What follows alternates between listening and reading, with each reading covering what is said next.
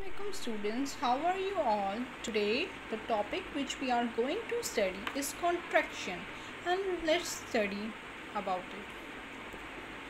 Contraction. A contraction is a short way of writing two words together.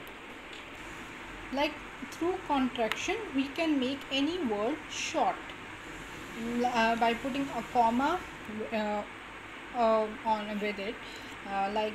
For example, like I am, we can make it short, like I'm, and I will can be shortened like this: I'll, he is, he's, and other possible words can be, and other possible contracted form words can be I have, I've, is not, isn't, what is, what's, does not, doesn't, are not, aren't, will not, won't, cannot, can't.